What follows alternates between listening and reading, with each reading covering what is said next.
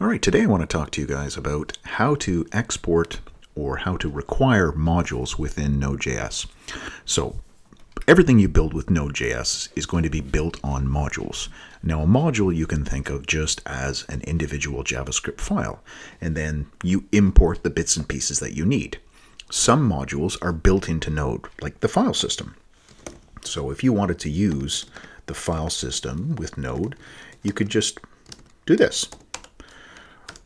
And here we have a variable that I can use, fs, that's going to represent the file system, and this is the name of the module from Node. It's part of the core modules in Node. We're bringing that in so we can use it in our file. Want some of the methods? You can see there's a whole bunch of methods that'll come up. Read file sync, or write file sync. All of these things are available to us because we required that module. Now our file has it. Now, it's not just the Node modules that are built into Node that we can use. We also create our own modules. So here I have our file right now, app.js, that we're working with. And in the same folder, I've got another one called module1.js. You can call the file anything you want, just like you would with any other. Here, it's a JavaScript file. Inside of it, I've got two variables, f and x. Both of them are functions. If I wanted to use this code inside of app.js, I would import them. I would say, I'm going to bring in something called f, and I'm going to require it. Now, here you can see I've just put the name for the core Node module, fs. If it's one of my own, I have to provide a path as well. So I'm going to say, starting in my current folder, module1. This is the file that I want to bring in. Now, I can write it either with the file extension, or I can write it without. So either way, this is going to work with or without. So I'll leave that there, just comment it out. I'm going to bring it in without, and I'll show you why in a minute. Now, I have imported something from this. Right now, f represents the entire file that I'm bringing in. This whole thing is going to be a module. I will have access to everything inside of here, but it depends on what I export. So we have to, at the bottom of our file, module.exports equals. And then I decide, do I want to bring out both functions, or do I want to bring just one of them? If I do this, I'm only going to be exporting f.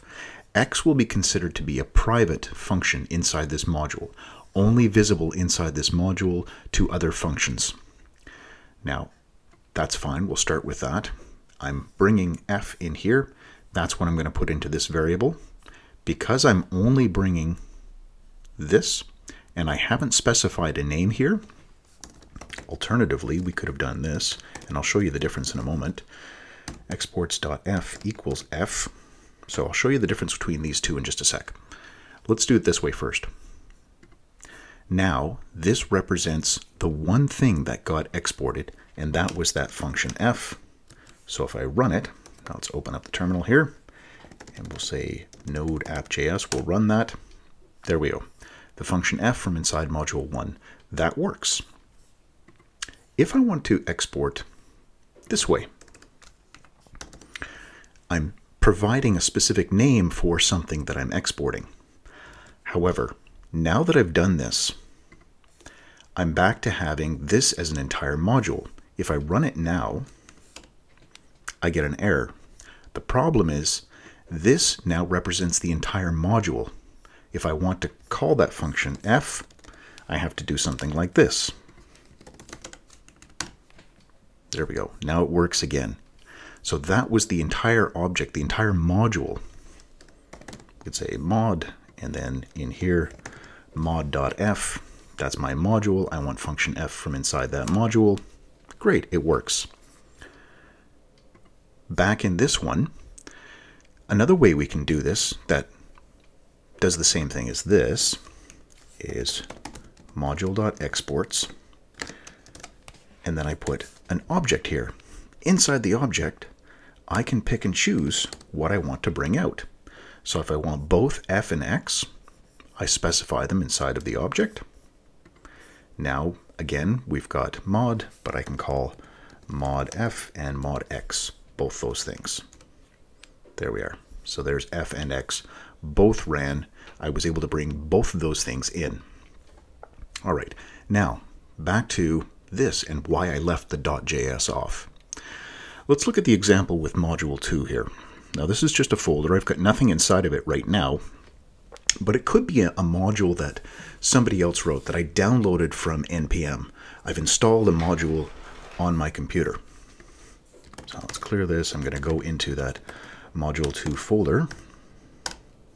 And let's say that this was a node module. So I'm going to say npm init-y, take all the defaults. There we go. I've created it. Now there's a package.json file inside this folder. It's a node module. And right here, we have an entry called main. This is sort of the startup script. We can call it anything we want. Let's say I'm going to call it Bubba. Now, what I've said here is that inside this folder where this package.json file is, there should be a file called Bubba. So Bubba.js. There we are. And inside of here, let's create another function F.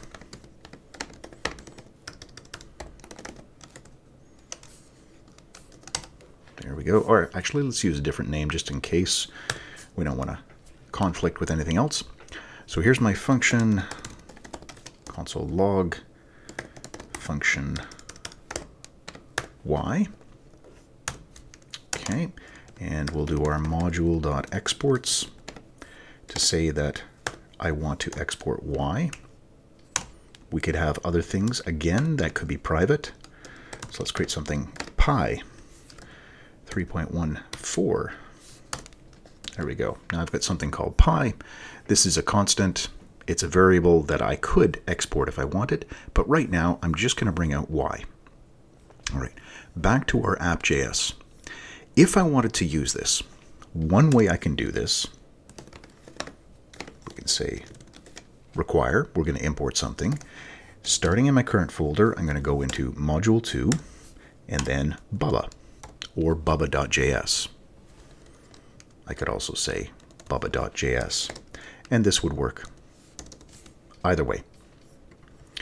Now I can call that function y.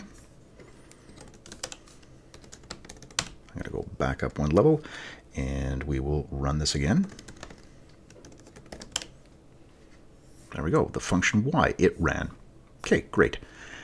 But there's a shortcut for this.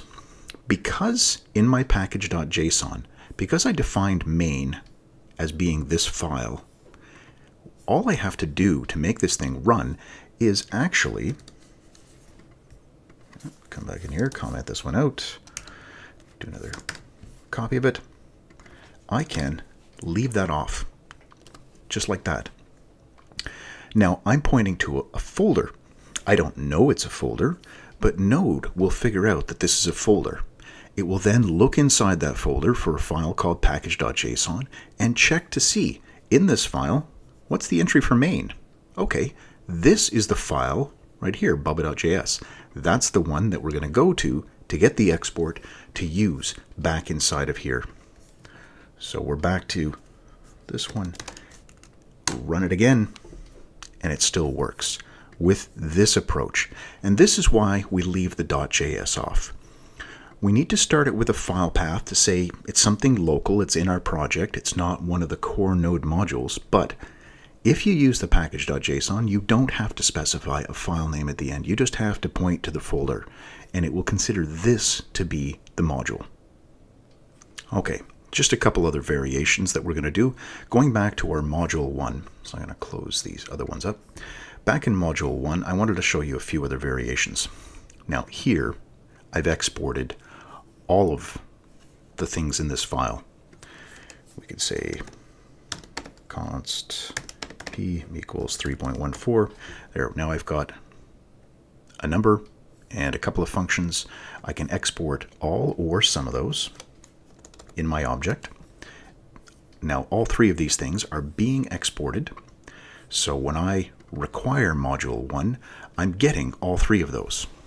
Now if I only needed two of the three things, let's say I only needed the function f and the constant variable p, if those are the only things I want, an alternative to this could be just like destructuring. It's not destructuring, but it works and looks the same sort of way. Inside of here, we're going to say, I want those two things. I don't care about anything else that was inside of that file or inside that module. The only thing I need is the function f and the value p. Now with these two things imported, the f and the p, these will actually be two variables that I'm using. So we're not going to use the x. We can comment that one out. But console log p is a value. We're going to be able to get that. And now, instead of this being an object with f, because I've got the curly braces here, I'm saying, okay, this is the object. Inside of it, f and p are the two things I want. This function and this value. I can save that, and we can run. And there we have it. There's my function f. There's my value. So we can destructure it right here. We can wrap this in. We can do it as sort of a default name, or we can provide individual names. We could be saying things like module.exports .x equals x, module.exports p equals p. So you can bring them all out like this, but it's much faster if you do it this way. You're getting the same pieces, but it's a single line instead of having to repeat and explicitly list off every single element that you want to have. Okay, so back into our app.js. So you can see that we've got several ways of bringing modules in. Core ones, we just specify the name. If it's ones that we've got on our system, in our directory structure, then we provide a path and then the name of the file or the folder. So module 1, module 2, one's a file, one's a folder. As long as you've got the package.json file inside that folder, you'll be able to bring in the file. And that's it. That is the basics of how to require and export modules within NodeJS. If you have any questions, feel free to leave those in the comments down below. And as always, thanks for watching.